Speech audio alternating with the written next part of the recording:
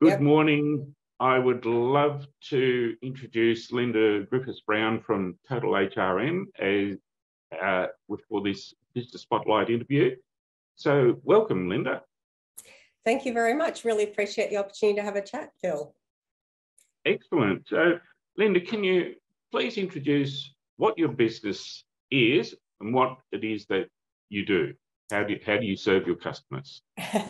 So the business we have, Total HRM, is a HR consulting business.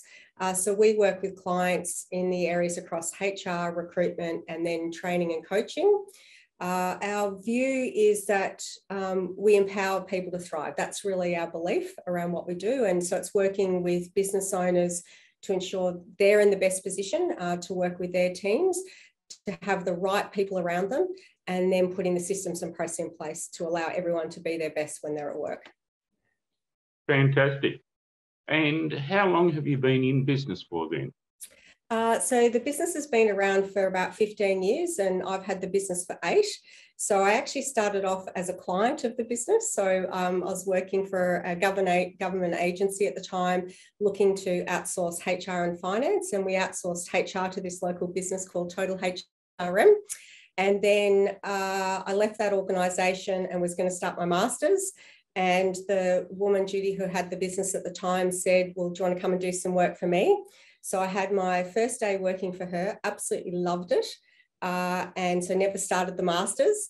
And so I was a client, and then I was, working for the business owner. And then 6 months later, I bought the business. So that's how an engineer ends up running a HR consulting business. Fantastic. So that sounds like it was a really exciting journey then. It was. I've learned a lot along the way. I'd always worked, most of my career has been working for a couple of large multinational organisations, and running a small business is a whole other kettle of fish. Very different when you're the one who has to ensure that you make payroll, all of those kind of things. The things around cash flow and that kind of thing is very different than when you work for a large corporation.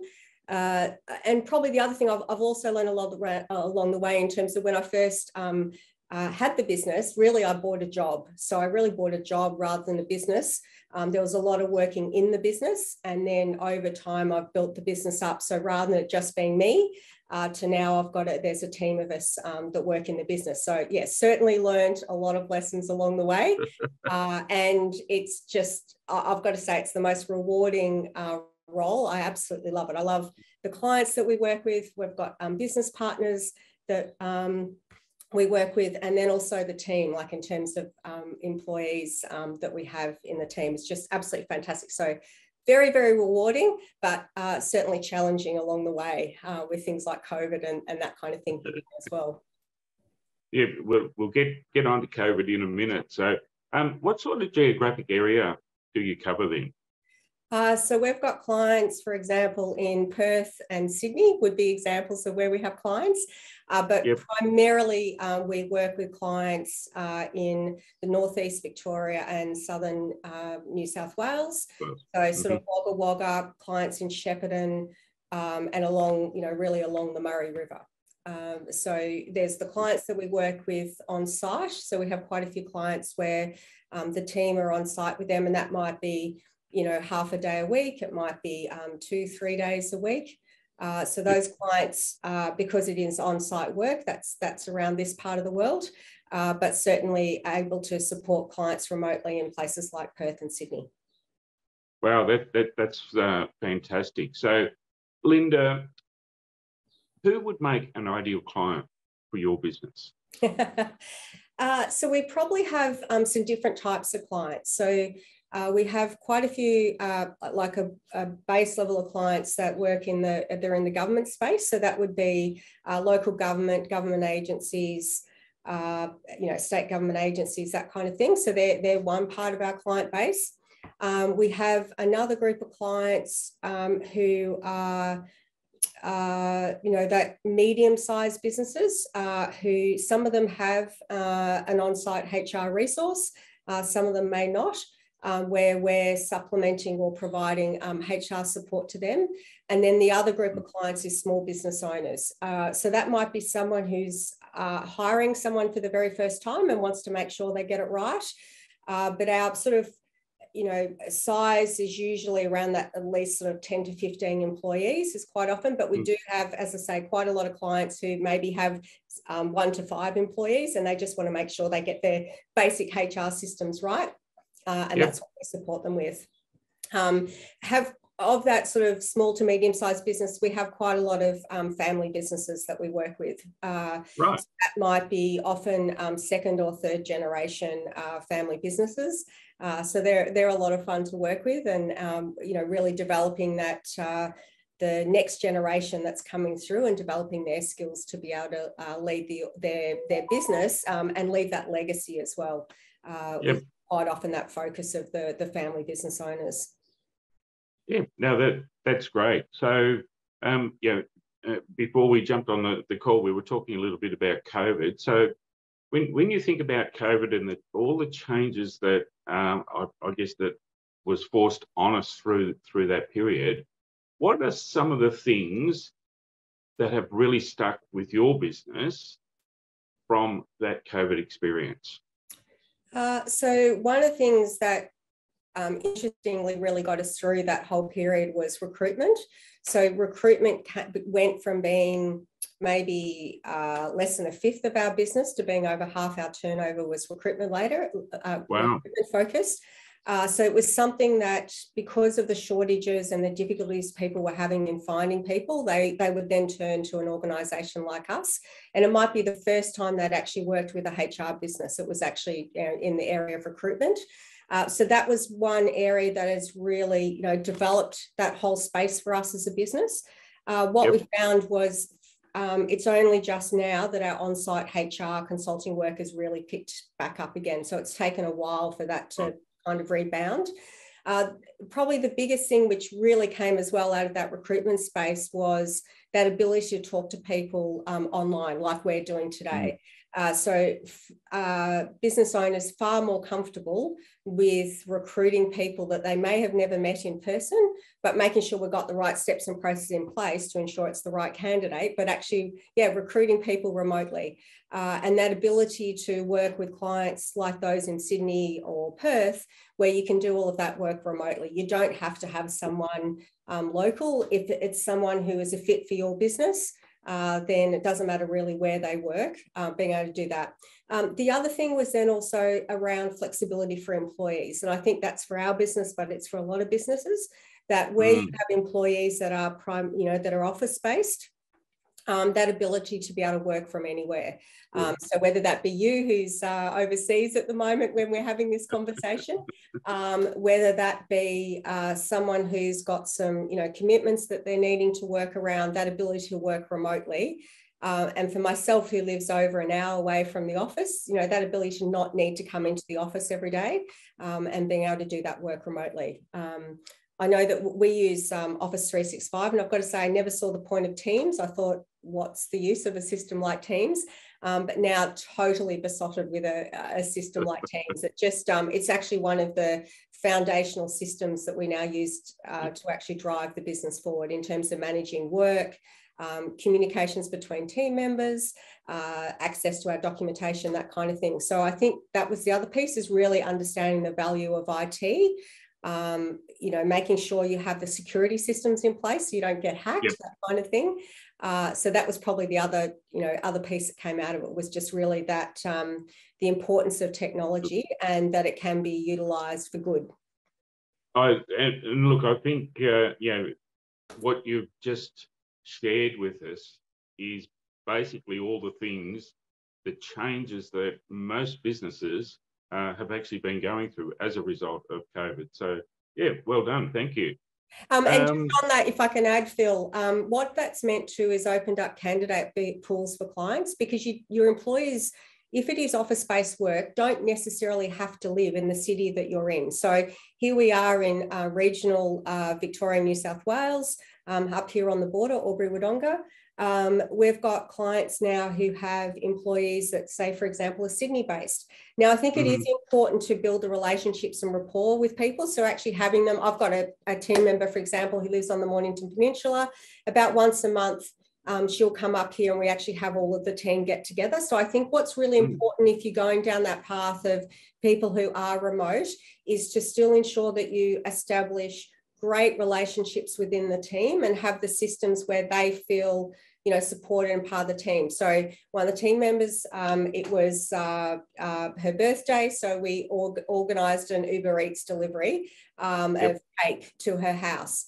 It's just those little things that even though someone's remote and they miss out a lot of those things that may occur in the office, that they still feel part of the team and connected to the team. So I think that it's a great opportunity for us, but at the same time, you need to manage your employees. But, yeah, absolutely important. And so, Linda, what's been the the biggest challenge that you've had to overcome on your journey in business? For me, it was moving from, it's probably two things and they're related, moving from basically buying a job to actually having a business. And then the other big one was that piece around paying staff and not yourself. And I think, you know, cash flow is king when it comes to having a small business, but that whole piece around understanding that you're actually the most important person in the business and you need to pay yourself first. And then it's ensuring that you have the sufficient funds that if you, when you're bringing on or adding on team members, that you can actually sustain that with all of the ups and downs that can occur in terms of things like cash flow and work and that kind of thing. So, you know, if the pipeline of work dries up, where, you know, something like COVID, or in our case, it was also the fires. So we had the fires in this region before COVID. So we actually had a chunk of work cancelled before the fire, with the fires before COVID hit. And then we have that double whammy of then COVID occurring.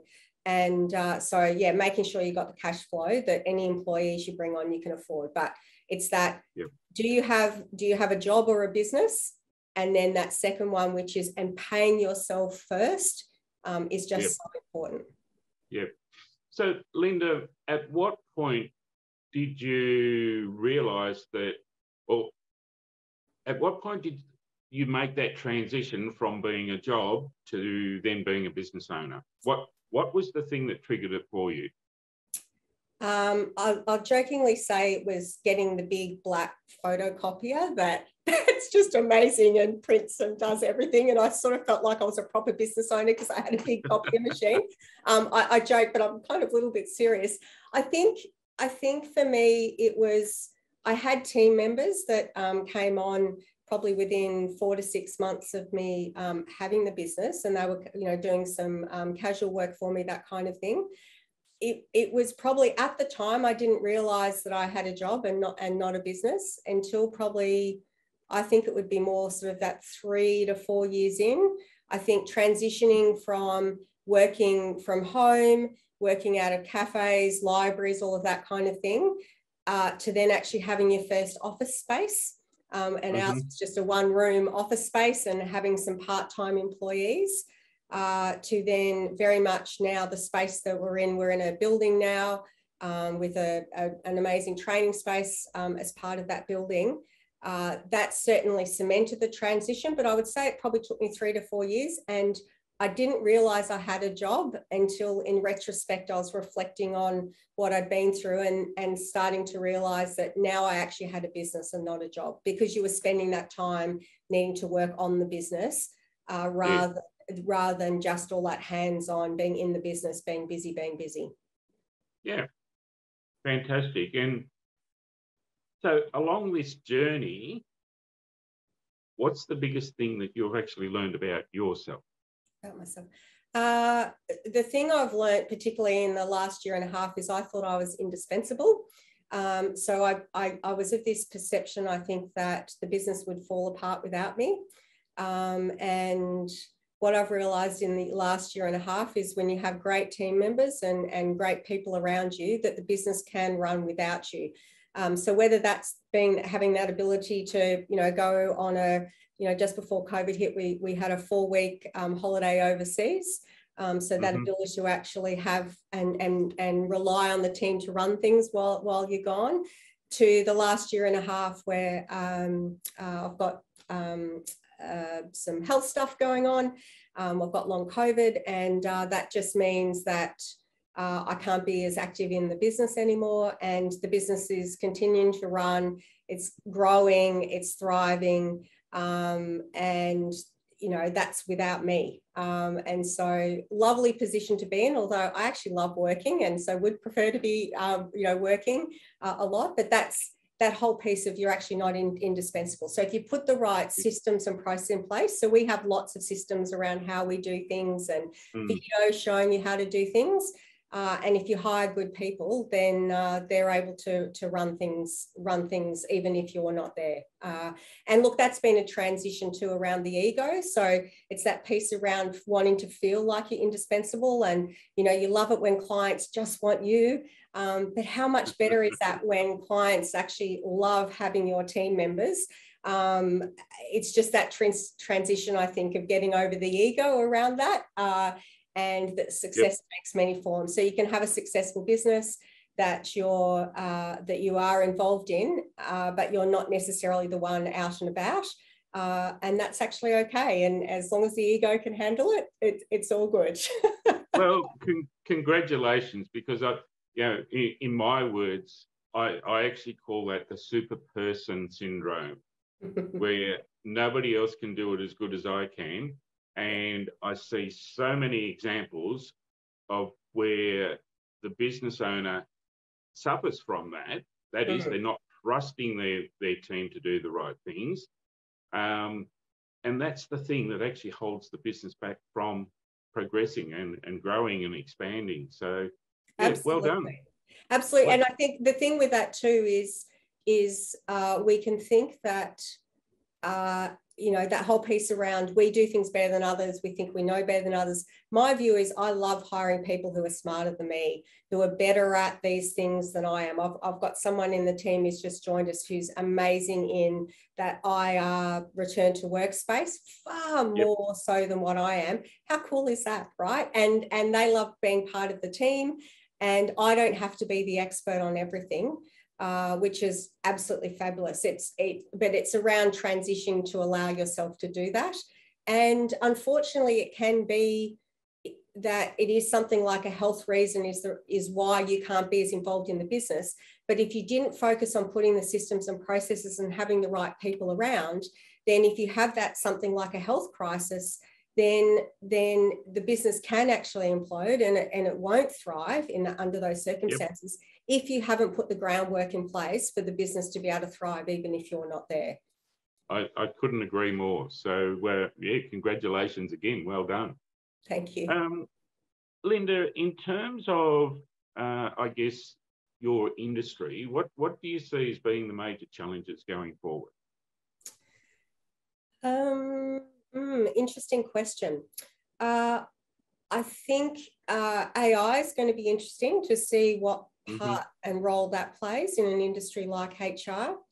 I think this piece around the human connection is still so important in the HR space. And yes, there are elements of it that are relatively transactional, and AI can streamline processes and make things more effective. Where my concern though is that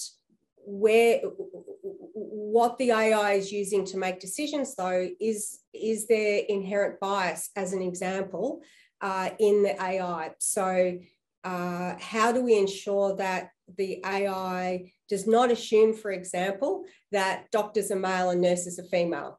Where there's already some information out there which is saying AI makes those kind of generalities. So I think the challenge is going to be, how do we harness the power of AI to make our work more effective and efficient without compromising on the ensuring that there's not inherent bias in those processes, and that we're giving everyone equal opportunity to be able to, for example, apply for a job.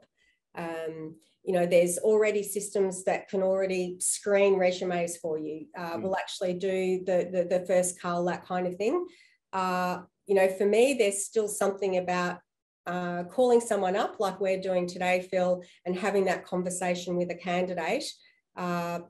I guess I'm still a little bit old-fashioned in that way, that I think there's something around that, and I wouldn't want to rely on AR wholeheartedly to run a recruitment process. So how that's going to work with time, I think will be really interesting to see how that's going to play out. I think the other thing is it's equipping, the other thing in our industry, it's really around, which is around that training and coaching piece, is equipping our leaders for the challenges that we not only already have today, but those that we're going to continue to have in the future. So whether that be around managing a team that is filled with people of different backgrounds, who might be some on site, some remote, someone might actually be overseas, living overseas and working for you. So how do you actually have that sense of teamwork, creating that culture that you want? It's continuing to develop leaders' emotional intelligence, around understanding themselves and others and how they influence that. So, you know, it's that whole piece, I think, as well, that it's around developing our leaders to face all of those challenges that we've got coming up. Yep. Thank you for that. I'm really curious about this AI journey as well. And I know my team is already starting to use it, but, you know, being quite wary about making sure that, you know, you just don't accept what it's giving you. You've really got to read it and amend it to make sure that, hey, the message is not getting lost in the translation. Absolutely agree. And you can already tell, for example, things that are some things, obviously not all, that are written by AI, for example. So it's around, you know, how do we use it for good? I think it's going to be a really interesting challenge for us, and opening up opportunity though as well. And this is areas where I think particularly that creativity piece, you know, how do we harness people's creativity, and how do we, you know, what are we going to do for people who maybe are in jobs at the moment that aren't going to, that AI is going to potentially take over those roles. So whether that be, you know, assembling cars, for example, where everything can, you know, be effectively automated, whereas before it used to involve a lot of people. How's that going to work with, it might be bookkeeping services as an example, where a lot of the matching, a lot of the work that's done by bookkeepers might be able to be done by AI. So how are we actually going to manage that transition? And how do we manage that not only within your own team, within your business, but also just more generally in terms of the community and the community impact that might have? Yeah. Yes, again, I totally agree with that. So, Linda, finally, what other words of wisdom might you have for any aspiring people that are looking to get into business? One, I'd say go for it. It's a lot of fun. I would say do your homework in terms of making sure you understand the business that you have. So whether that be one that you're starting yourself or that you're buying, make sure you've got the money behind you, so that if things don't come off in terms of the sales, that you've actually got that, you know, that financial buffer to make sure things are going to be okay. I think it is around ensuring that you have a good coach to help you through that journey as well. And they can help you with avoiding a lot of the pitfalls and traps. Sometimes there is that element if you do want to learn some lessons yourself, but what you don't want to do is to have that cost you too much around the process about learning that lesson. So having a good coach, I think, is really important. So that really strong you know, person who's an accountant, for example, or a bookkeeper that's helping you on the financial side, it's around that coach, you know, it's coach, and then probably also mentors, just someone that you can bounce those ideas off, which is different again to having a coach. But absolutely go for it. You know, I see a lot of people now who are starting up their business as a side hustle. So they're actually still ensuring they have some income while they get the business off at the ground. I think it's that whole point of you can't steal second base while you still have your foot on first. at some point you have to make that leap, right? So if you think about baseball or softball analogy, at some point you need to make, to have that leap. So it is about backing yourself, but making sure you have that support and that financial support around you when you take it. It's an amazing roller coaster ride. Absolutely love it. I could never go back to working for others again. I just absolutely love the experience of being a small business owner and giving back not only to our clients and our team, but also to the community in which we work. So there's nothing better. Thank you so much. Great words of wisdom, Linda, and thank you for sharing your journey in business. Thanks, Phil, and thanks for the opportunity to talk with you this morning. I really appreciate it. Okay, bye now.